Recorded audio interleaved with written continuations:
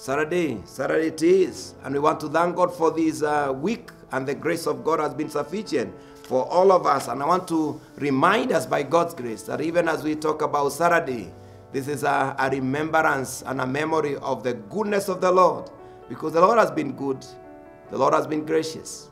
The entire week from Sunday to Saturday, it is just a sign of God's goodness and mercy. Now, brethren, I just want us to push it further on issues, the law of the Holy Spirit. Now, we have been able to pick several laws, but today I just want us to think about that the Holy Spirit was given to us to be our helper. We also said he came to help us, and through helping us, to remind us of what we have learned from God, what is written in the scriptures. To remind us of the attributes of God and who God is to us, but also to give us counsel, to guide us in the ways of wisdom and even the ways of righteousness. But also we also were reminded that the one of us of the whole law of the Holy Spirit also is to become the source of liberation to us, a source of wisdom to us, and a source of power, that we may be able by God's grace, not only men and women who do not understand and live in darkness, but God can reveal to us hidden things in the issues heavenly and in the mysteriousness of the kingdom, and he can be able to guide and counsel us on how to go about them even when they come to us. And also, that notwithstanding, that is able to give us wisdom on how to answer to issues, because he is a God of wisdom, because in him he have every knowledge, understanding of everything. But also we are reminded we don't need to live in fear, because he is the source of power. And by the way, by his power, we are able to come strongly and courageous to be witnesses of his kingdom in all times. Allow me now to come to a close by talking about today that the law of the Holy Spirit also is to sanctify, enables believers to bear good fruits in their lives, to sanctify. You remember Jesus giving an example in the book of John chapter 15, and he said about the good vine and the gardener. And one of the things that he mentioned, he said, and the gardener is able every time to prune those branches that do not bear fruit, so that he can clean them, so that they can bear even more. In other words, removing the suckers, things that take our strength that are meaningless, that they do not add value to our lives. And amazingly, I have learned by the grace of God, but God is able through the Holy Spirit to cut and remove the suckers from our lives. Those things sometimes that we love and we enjoy and they are precious, but those things amazingly, they don't add any value to our lives. God is able, sometimes it might be places that you love going, but those places never in any way add any value. They are a waste of time, and even they are places that expose you even to fall into evil and to sin. God is able to remove suckers of many things and many words that you talk.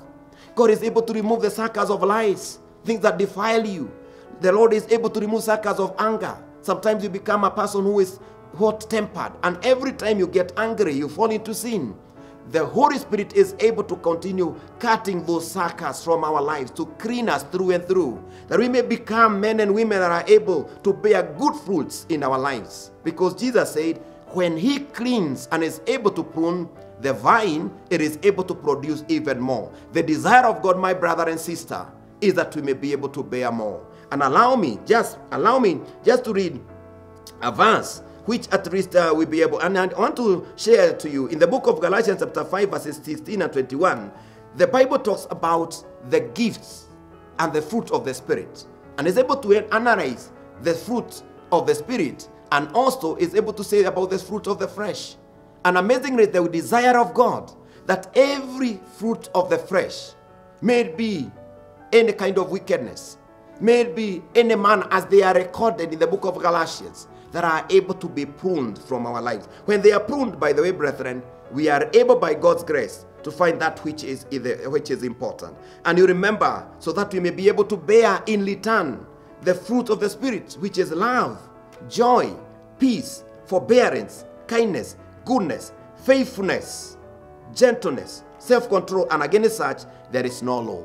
You know, brethren, I want to remind us that for us to be able to get to a place of bearing fruits, and that fruit of the Spirit, which is all those things that I've mentioned, we must accept that the Holy Spirit must, in his own way, cleanse us, clean us, and is able to prune us.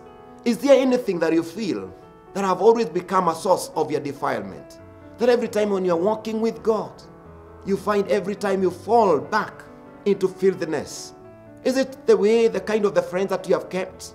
My brother and sister, may the Holy Spirit reveal to you the friends that you need to prune. Is it maybe the things that you do even in secret or even in public? Is it because of the ego that you carry?